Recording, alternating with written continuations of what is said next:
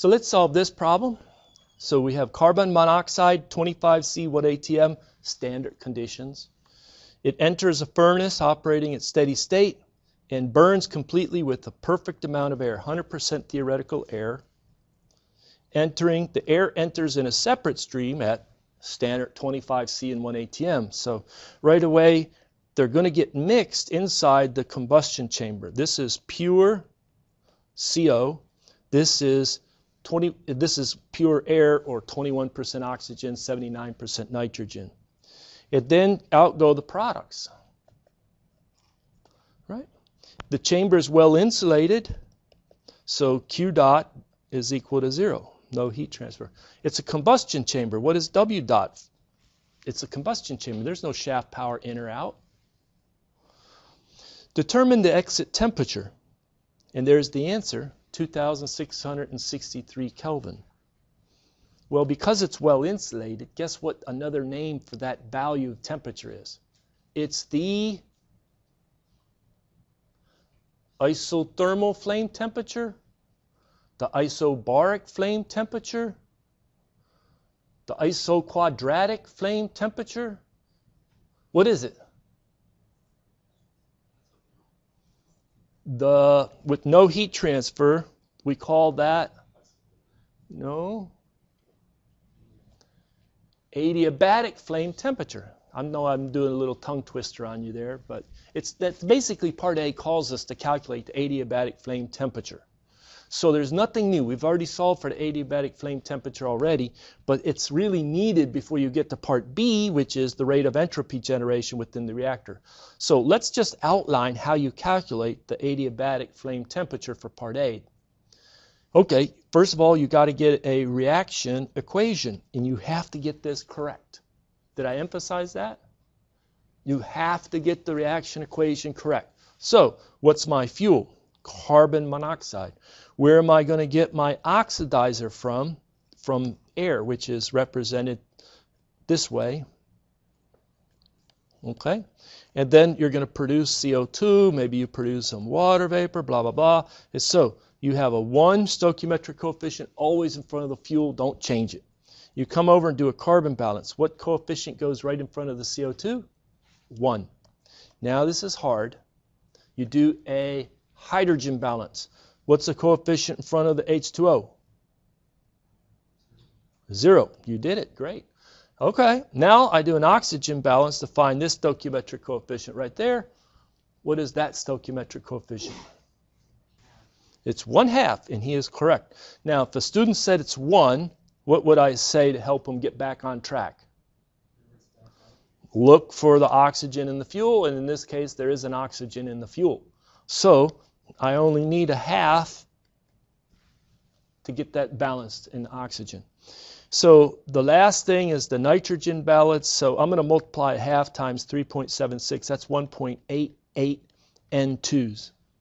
Now, because I'm going to use these coefficients again and again, what I want to do is simplify it. So I'm going to get rid of this parenthesis right here and change this up, and I'm going to have 1.88 nitrogen.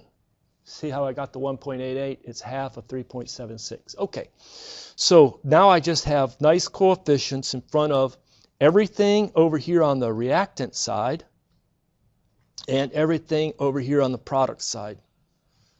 First step. Then we did our energy balance.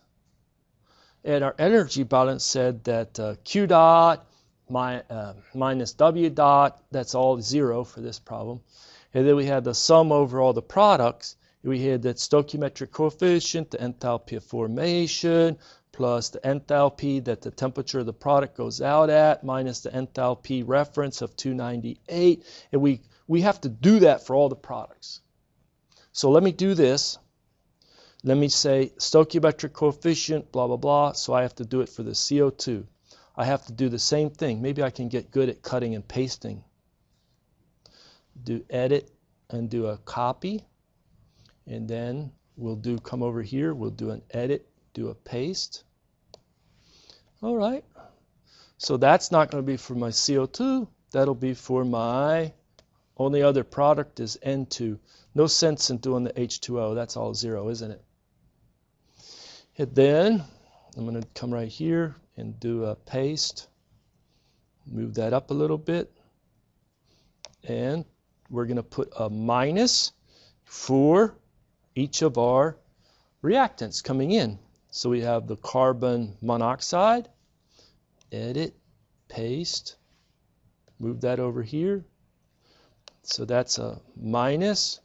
Stoichiometric coefficient, all these for the oxygen. And I need to scroll down a little bit and do an edit, paste for, get minus sign, and this would be the nitrogen. And because it can be confusing, I sometimes say this is coming in with my reactants, this is going out with my products, because this temperature is coming in, this temperature is coming in, and this temperature is coming in. Look good? Did I write it okay? Now, a lot of these terms cancel because the incoming carbon monoxide is at 298. Incoming oxygen's 298. Incoming nitrogen, 298. Enthalpy of formation of nitrogen is always 0. Enthalpy of formation of oxygen is always 0. I have to go and look up the enthalpy of formation of the carbon dioxide, enthalpy of formation, carbon monoxide. I have to get the exit temperature. That's what we have to solve for. This TP, the product temperature, and this TP, product temperature. I'm going to probably guess a low value, maybe 1,000. Solve it. See, it's not equal to 0. That doesn't solve. You want this to be equal to 0. And then I'll probably guess 3,000, bracket it, linear interpolation, improve until I get it to be the product temperature, TP. TP comes in, what, 2663, if my memory is correct. Kelvin, let me look here.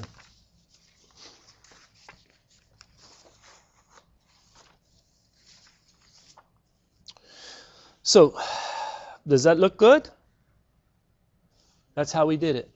Now for part B, which is the rate of entropy generation within the reactor. What we have to do is we have to write the second law. And that forces us to evaluate the absolute entropy. Okay, in the interest of time, let me do this. There's our balanced reaction equation. This is the first law, where we don't know this temperature T exit or T2. All right.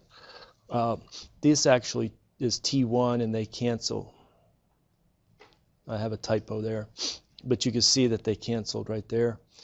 All you had is the enthalpy of formation of the carbon monoxide coming in. You had the enthalpy formation of carbon dioxide. No, nothing for the enthalpy formation of nitrogen. This is the final correct at the 2663 for the two enthalpies. And you can check it, and then it's 0 is equal to close enough to 0. Okay. Second law, well, it's the sigma dot divided by n dot of the fuel. And we have the carbon dioxide. So what we're going to have is a sum over all of the products, the stoichiometric coefficient S bar of that product. Well, what's S bar of the product? The S bar of the product is S bar naught, function of temperature only, minus R bar, natural log, and I'm just going to put Y of that product, Y sub I. So that's a mole fraction. Okay, so we get the R bar, mole fractions, R bar, mole fractions, R bar, mole fractions, etc. Okay. Oh, I forgot, minus the sum over all the reactants of the same type of equation. But there, here it is written out. We, from the energy balance, know that the exit temperature is 2663. So what we do is we look up this S naught at 2663 for our exiting carbon dioxide, exiting nitrogen. For our incoming, it's evaluated at 293 or 298, 298, 298. So these values you have to look up, multiply out the equation, and you get 165 kilojoules per Kelvin per kilomole of the fuel.